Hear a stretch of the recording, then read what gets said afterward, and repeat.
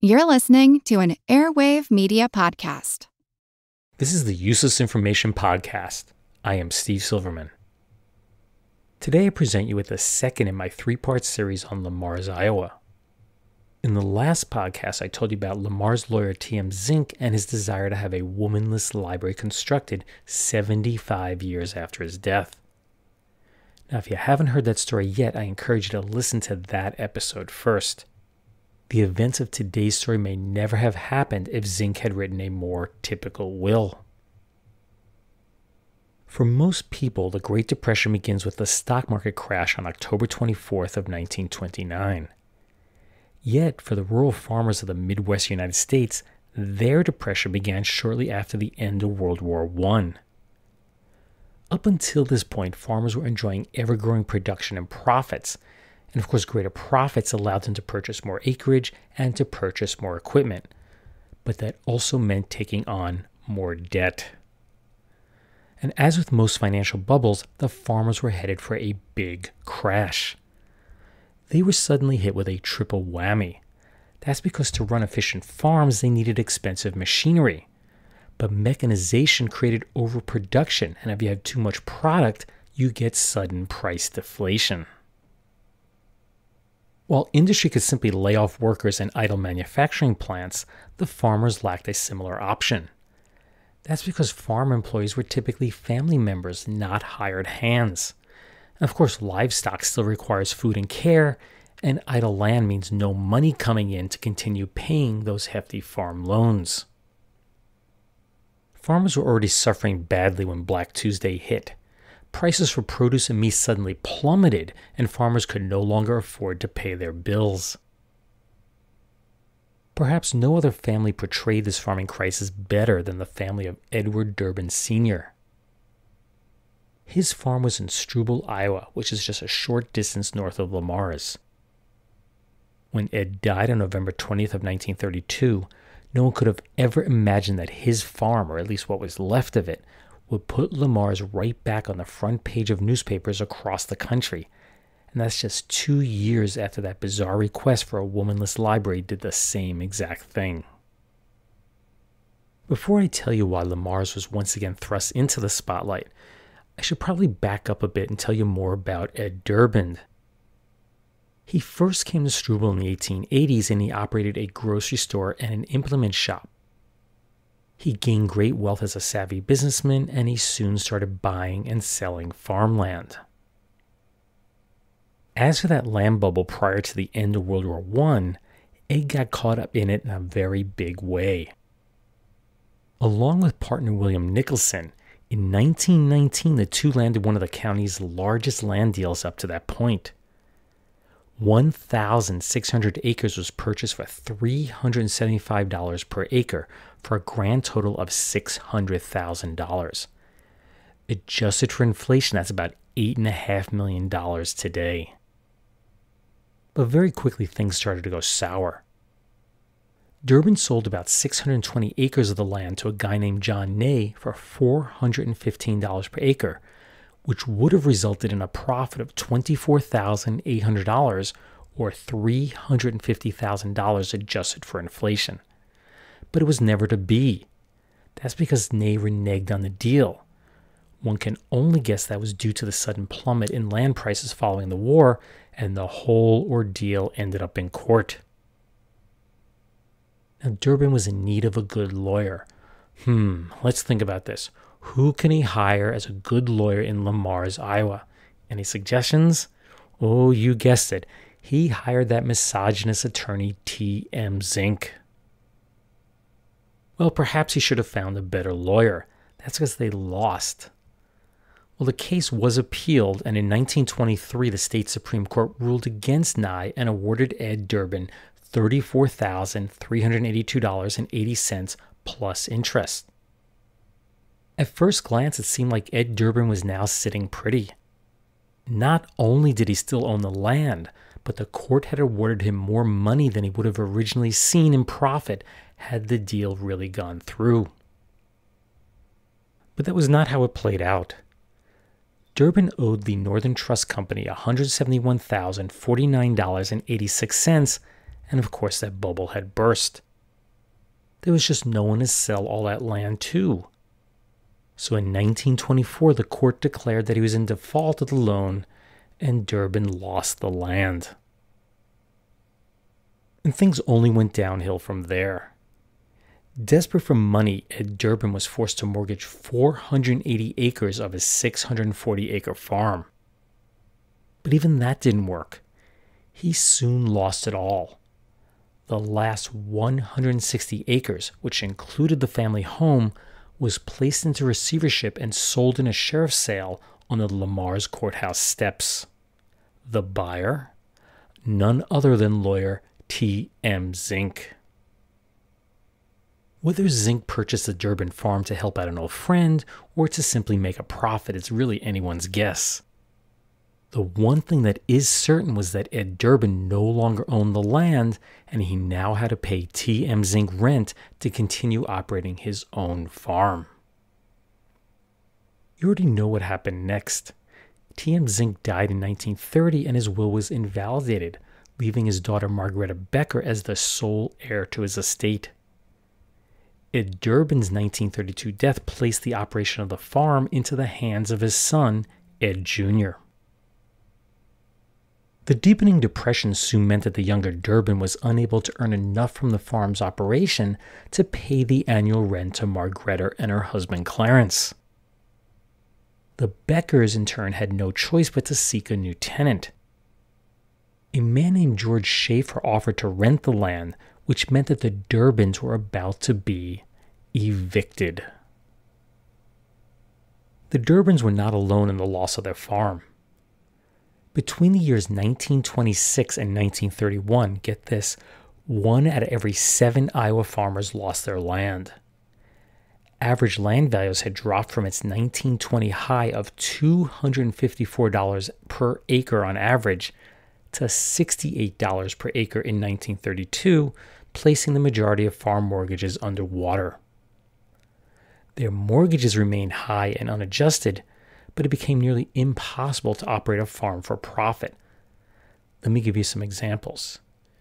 It costs farmers 92 cents to grow a bushel of corn if they're only able to sell it for 32 cents at market. A 49-cent bushel of oats brought in 16 cents at market. And the break-even point for butterfat was 30 cents per pound, yet the selling price was only 16 cents. Farmers were desperate and needed a way to bring their problems to the attention of elected officials in Washington, D.C. Their approach was simple.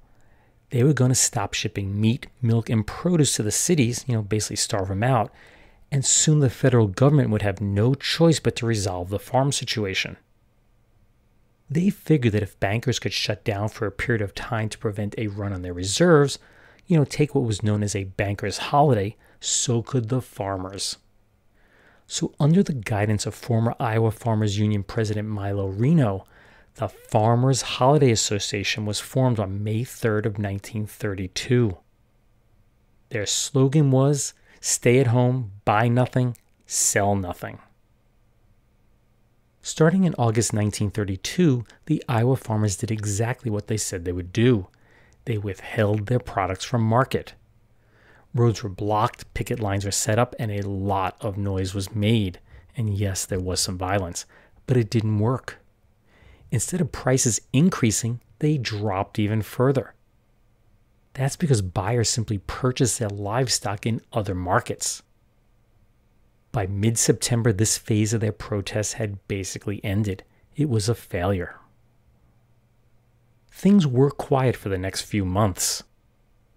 Then, on January 4th, 1933, an estimated 1,000 farmers showed up to protest the foreclosure of a farm which was owned by John A. Johnson. The only bidder for the farm during the proceedings was its mortgage holder, the New York Life Insurance Company. They bid $30,000 for the property. The mortgage had been for $33,000, which meant that Johnson would still have been on the hook for the remaining $3,000. The protesters pleaded with the company's lawyer, Herbert S. Martin, to raise his bid, but he claimed that he wasn't authorized to do so. So the crowd grew increasingly angry, and as one farmer dangled a noose, shouts were made such as "lynch the bloodsucker" and "hang him on a tree." Fearing for his life, Martin contacted New York Life, and they agreed to pay the additional $3,000. The threat of violence finally grabbed the attention of elected officials. County lawyers declared that they would suspend all foreclosure proceedings until after February 13th. On February 8th, the Iowa legislature passed a Mortgage Moratorium Act, and Governor Clyde L. Herring went one step further and requested that mortgage and insurance companies postpone their foreclosures. Everything seemed quiet until April 17th. This was the day that the Durbins were to be evicted from the farm that was now owned by T.M. Zink's daughter, Margreta Becker. Word had spread that Sheriff F.E. Rippey was on his way to carry out the eviction order, but instead hundreds of farmers gathered at the farm and threatened to shoot it out should he carry out the order. For days, the farmers took turns at the Durbin farm. While some went home to care for their own farm, others would come in and take their place. Wives brought meals for their husbands, and they made it clear that the Durbins were not leaving under any circumstance. Everything reached a climax on April 27th. A large group of farmers, some reports say it was as many as 200, they went to the Beckers' home and demanded that they allow the Durbins to remain on their farm. Clarence Becker refused to give in to their demands. Next, an estimated 100 angry farmers stormed into the Lamar's courtroom of 53-year-old District Court Judge Charles C. Bradley. He immediately said, "This is my courtroom, take off your hats and stop smoking cigarettes." Suddenly, a group of men just lunged forward and grabbed the judge by his throat and legs and demanded that he not sign any additional foreclosure actions. As they issued additional demands, Bradley's face was punched and slapped, but he refused to make any promises. Infuriated, the mob just dragged the judge through the courtroom, down the hallway, and down the steps outside into the courtyard. Once again, they repeated their demands, but the judge once again refused. A group of men then loaded Judge Bradley into a truck and drove out of town as others followed behind in their vehicles. They stopped when the group reached a crossroads about 1.5 miles or 2.4 kilometers south of Lamar's. The judge was pulled out of the vehicle, and once again the crowd made their demands. At this point, the men resumed their physical attack, but the judge refused to give in. Quote, "Taken from the truck, I was blindfolded from behind by someone I did not recognize." Judge Bradley continued, "Someone threw grease from a hubcap on my hair and also tossed sand in my face and hair." Then suddenly someone pulled out a thick rope and noosed it around Judge Bradley's neck. As the men lifted him up by the rope, the judge suddenly passed out, and he was allowed to fall back down to the ground. He came back to about 1 minute later and said a prayer for the down-and-out farmers, but still refused to agree to their demands. Calls were once again made to hang the judge, and he was dragged to a nearby telephone pole. The rope was thrown up over a sign that was attached to the pole, and the ringleaders began to pull the rope tight. The crowd, however, began to argue as to whether it's better to hang the judge or to tie him to the car and drive off while dragging him behind. The judge was later quoted as saying, "While I was praying, someone kept a continual tugging on the rope. Then my prayer finished, someone took my trousers down and threw grease and sand in my trousers. There were some threats of mutilation." It was at this point, for some unknown reason, that the ringleaders hopped back in their truck and they sped off. Badly beaten, Judge Bradley stood up and he started the long walk back to Lamar's. Farmers offered to give him a ride, but he turned them down. He did later accept a ride from another man who was not witness to the crime. Lamar's was once again thrust into the national spotlight. The next day, Governor Herring issued a statement calling the attack, quote, a vicious and criminal conspiracy and assault upon a judge while in discharge of his official duties, endangering his life and threatening a complete breakdown of law and order. He made the decision to declare martial law in Plymouth County, whose county seat is Lamar's. 3 National Guard companies were called in from nearby Sioux City and a 4th from Sheldon, Iowa. Additional troops responded to violence near Denison, which is located approximately 70 miles or 112 kilometers southeast of Lamar's. Even with the military presence, H.R. Schulz, who was both the co-executor of the TM Zinc estate and co-administrator of the farm from which the Durbins were being evicted, he reported that a brick had been thrown through a window of his home. Attached to that brick was a note that said, quote, if the Durbin brothers are forced to leave their farm, you and Becker will be shot on sight. A few days later, on May 2nd, the Durbin family opted to peacefully vacate the farm. It was reported on May 7th that 125 suspects had been arrested since martial law had been declared. It was also announced that Clarence Darrow, who's probably best remembered today for his defense in the famed Scopes monkey trial, that he would be willing to defend the arrested farmers. On May 10, 1933, that's 12 days after he sent in the troops, Governor Herring declared an end to martial law. Reports in the press suggest that nearly all of those arrested were released and were given a small fine for their actions. 7 men were tried for their direct involvement in the attempted lynching of Judge Bradley and received sentences ranging from 1 to 6 months in duration. That seems pretty light. Clarence Darrow, who was 76 years of age at the time, did not take part in the defense of any of the men. Ultimately, on August 29, 1933, the court ruled against the Durbins. They were to pay all of the damages in full to the Zinc estate, but since the family had no money, their corn crop was to be used to pay what was owed. 10 days later, the Durbin family declared bankruptcy. As for Judge Bradley, he passed away at his home on July 26, 1939. He was 60 years old.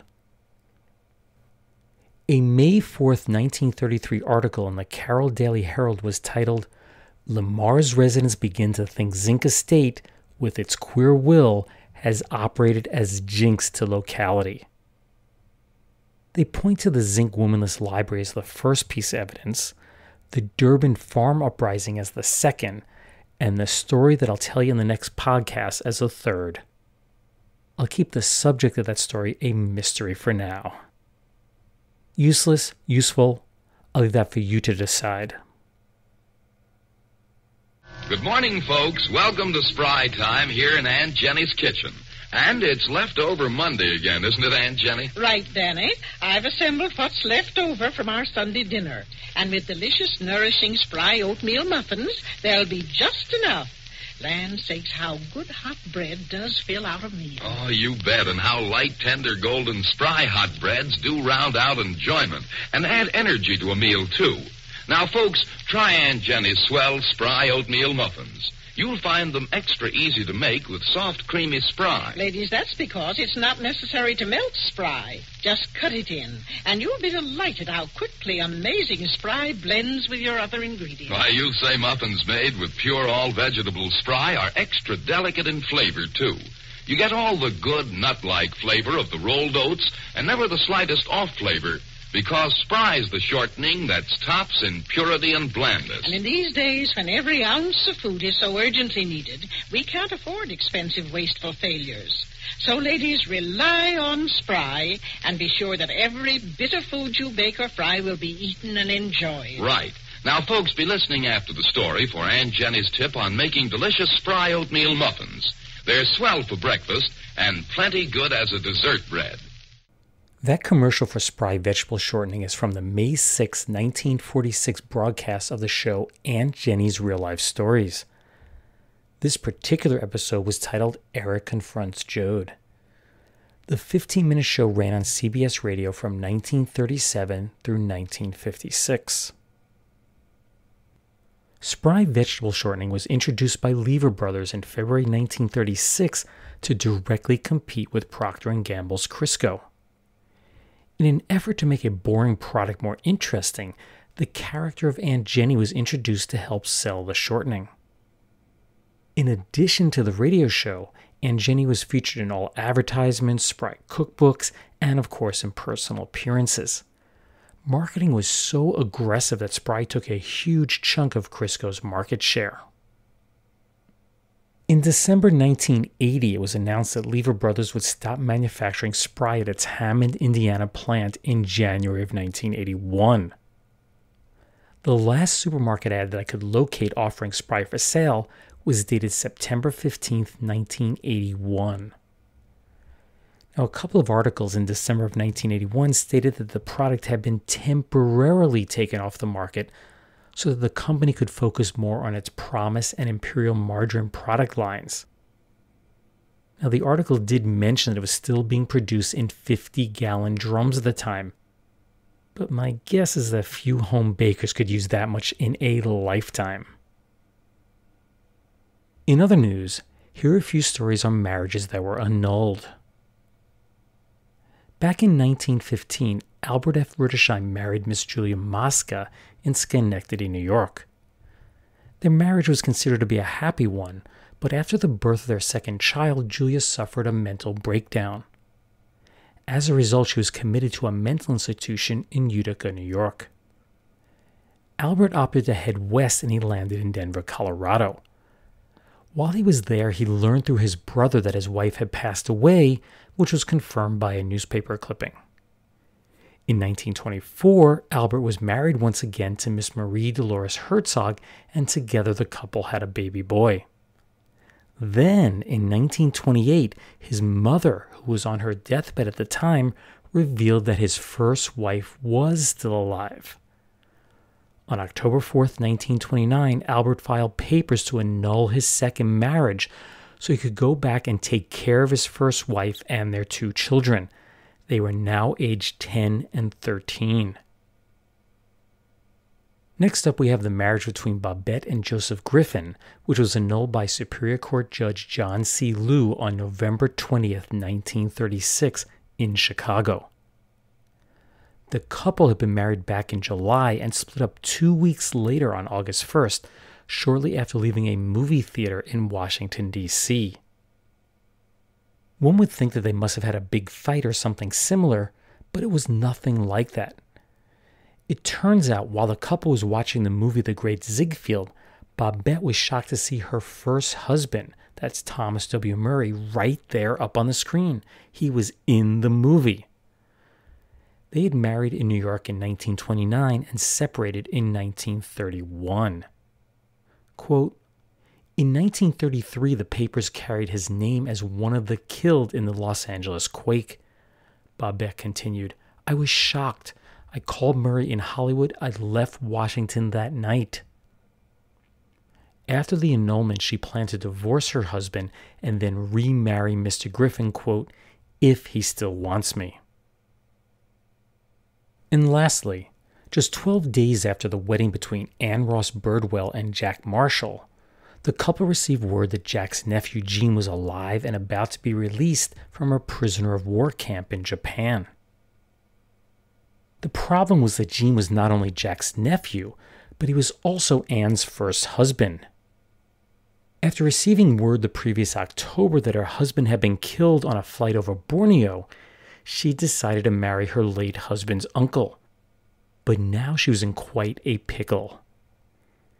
8 days after receiving the news, that was on September 7th, 1945, the newlyweds had their marriage annulled by a judge in Kansas City. Anne was once again the legal wife of her first husband, that's Staff Sergeant Gene D. Birdwell. Here's a question for you. Can you name the only planet in our solar system of which its day is longer than its year? Well, clearly it can't be Earth because 1 day on Earth is 24 hours and 1 year is 365 and 1/4 days. As you already know, 1 day is defined as the time for a planet to rotate once on its axis. 1 year, on the other hand, is defined as the time for a planet to orbit around the sun. Only one planet rotates so slowly that it will have already completed its journey around that big yellow ball of energy. And that planet is, did you get it? That planet is Venus. 1 day on Venus is 243 Earth days, while 1 year is just 224.7 Earth days. So here's a few other interesting tidbits on Venus. First, did you know that Venus is the only planet that rotates in a clockwise direction? All the other planets rotate in an anti- or counterclockwise direction, which means that the sun will very slowly rise in the west and set in the east on Venus. Next, Venus is the brightest planet visible in our night sky. Only the moon, which of course isn't a planet, appears brighter. It's also the hottest planet in our solar system. Its atmosphere is more than 96% carbon dioxide, causing the planet to experience the greenhouse effect to the extreme. Surface temperatures average 863 degrees Fahrenheit or 462 degrees Celsius. Lastly, all the features on Venus are named after mythical or historical women. There are only 3 exceptions. There's Maxwell Montes, which is a mountain range named after James Maxwell. Now, if you're not familiar with Maxwell, he's the one whose work in the mid-1800s unified electricity and magnetism for the first time and predicted the existence of radio waves on which radar is based. It was through the use of radar that scientists could see through Venus's dense atmosphere and observe that mountain range for the first time. The other 2 are simply called Alpha Regio and Beta Regio. Well, that brings another episode of the Useless Information Podcast to a close. I do hope you enjoyed the story. You can find additional true stories just like the one you heard on my website, which is uselessinformation.org, and in the 2 books written by me, Steve Silverman. They are Einstein's Refrigerator and Lindbergh's Artificial Heart. Be sure to like the show on Facebook. You can do so by doing a quick search for the Useless Information Podcast there. And you can also subscribe to this podcast by using your favorite podcast application. And I have to admit that most people do use iTunes. And then you'll be able to receive future episodes as soon as they come out. Anyway, thanks for listening, and I hope you tune in the next time. Bye.